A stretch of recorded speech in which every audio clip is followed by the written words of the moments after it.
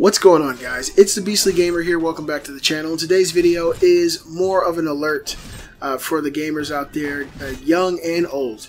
The world is not a pretty place, and sometimes doing something as innocent as playing a video game could lead to some really troubling acts. And in this kind of situation, you know, I'm the kind of person, especially being the father of 4, soon to be 5, I believe that child abuse is something that should be it should be prosecuted with death.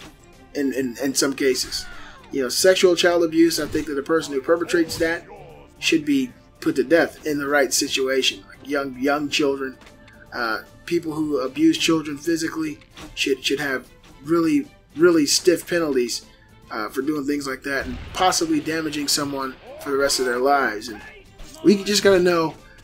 You have to know that the world is not a pretty place. There's some really ugly things in the world, ugly people in the world, and sometimes they come to you under the guise of love and peace, but they're really there for their own greed. They're there for what they can get out of the situation and what they can exploit out of a child. And this is the perfect example of a predator meeting a child on Destiny on PlayStation 4, and how something as simple as that can lead to horrible acts. I'll drop a link in the description. Man sentenced to 12 years in prison for having sex with a teen.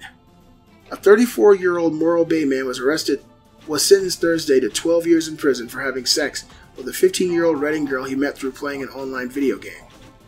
Anthony James Elmendorf was sentenced after pleading no contest Thursday to 5 criminal counts, including child abuse and having sex with a minor.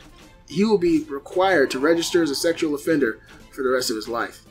Elmendorf must serve 85% of his sentence before being eligible for parole as well. He was ordered in March to stand trial on 8 felony counts, including unlawful sexual intercourse with a minor, lewd acts, and contacting a minor with the intent to commit a sexual offense. During his preliminary hearing, Reading Police investigator Liz Harris said the teenager and Elmendorf came to know each other through an online PlayStation video game. They eventually began conversing through chat lines and cell phones, and later agreed to get together at a Reading motel to have sex. Harris said in an interview, quote, "They knew it was risky for him to come up and meet her." Ellis said Elmendorf was, quote, "fully aware that the girl was only 15. According to a Reading Police Department investigative report, Elmendorf was arrested at a Baselli Lane motel after officers found him and a teen who had been reported missing by her family on September 8th.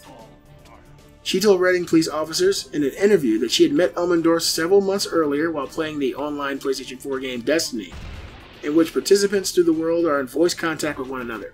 In addition to having sex, the girl told police Elmendorf provided her with what she believed was cocaine. A toxicology report found the teen had amphetamine, methamphetamine, and THC, the principal psychotic ingredient in marijuana, in her blood.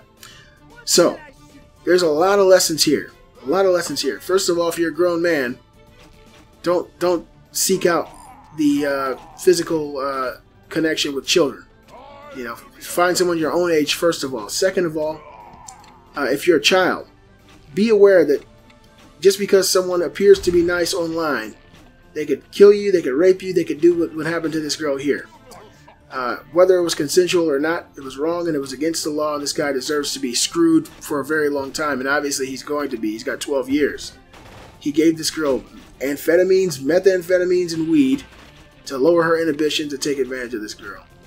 The girl is 15 years old. Hopefully she learned a lesson here. I hope she did. You know, you don't just meet people online and go, meet them in hotels and do stupid shit. And in this situation, her parents will probably more than likely be more attentive to her needs and what's going on in her life. If you got a 15-year-old child, I have a 15-year-old. And you have to be aware of what's going on with your children. I know kids don't like that, but it's a job of a parent to make sure you have what you need, not what you want. It's a job of a parent to make sure that you're not being taken advantage of by predators out there in the world like this fucking loser here. Keep your eyes on what's going on around you, guys. That's for the gamers, children, and the adults. There are predators everywhere, man. It's the kind of world we live in, you know? I got 2 small daughters who, you better believe, I'm going to be very aware of their lives growing up. That's my responsibility as a parent, to make sure nothing happens to them. And I got 2 young sons, not small, they're taller than me, but they're still my children. It's my duty to make sure that no one's taking advantage of them and get them ready for the world. And hopefully this girl learns her lesson, man. It's just one of those sad situations that spawns from video games sometimes. Sometimes bullshit happens on PlayStation and Xbox and on PC, and it leads to crap like this. You guys let me know what you think in the comments below. 12 years for having sex with a teen in a hotel, giving her fucking drugs. This guy, I'm happy they caught him. I really am, because more than likely this would have happened again. You guys give a thumbs up, show support for the channel. Follow me on Facebook, follow me on Twitter, and tell all your friends about me. I'm the Beastly Gamer, and I'll see you guys next time.